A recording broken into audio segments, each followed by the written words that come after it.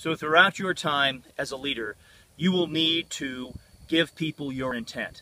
Leaders have to be able to communicate intent. In the Army, we call this commander's intent. For business, it could be business intent, but the concept is the same: vision, intent. What are you doing?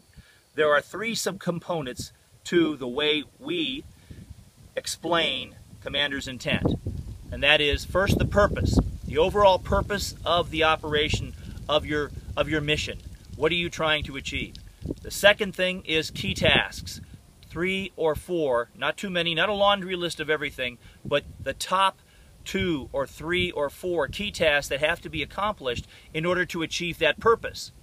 And then lastly, a end state. What does it look like when you win? What does it look like when you are completed with your operation?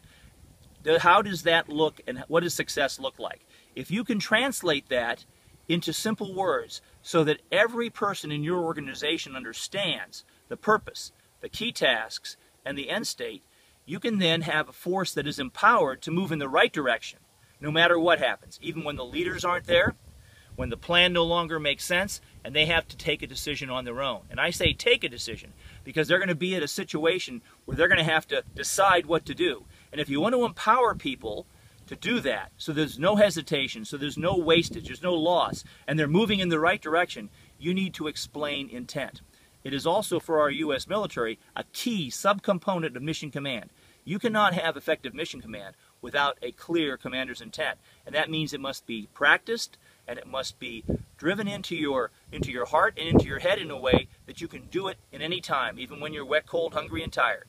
Commander's intent.